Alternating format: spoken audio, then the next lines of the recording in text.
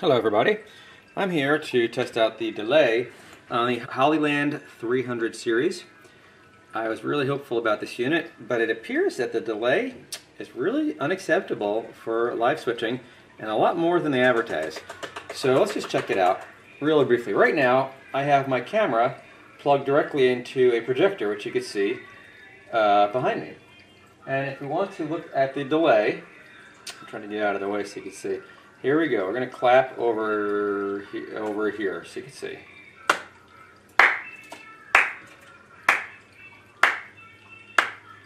As far as I can see, the delay is not there at all. Even though it's through HDMI, it's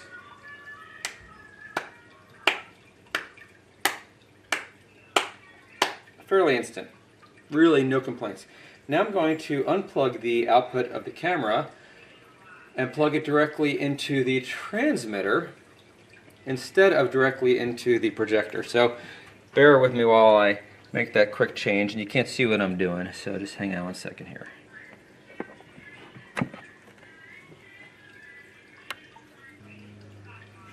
There we go. So now the camera has the output plugged into the transmitter on the 300, which is about 6 feet from the receiver. It's right here. And we're going to do the same clap test.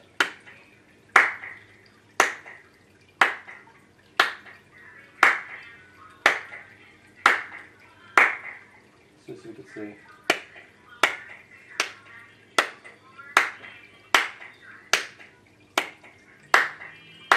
A noticeable difference.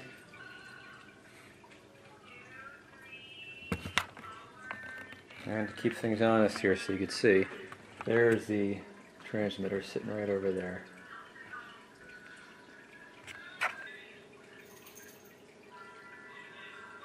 Whoa. I set the camera to 720p instead to see if there's any difference. Let's just see what 720p does. Let's get out of my way, projector.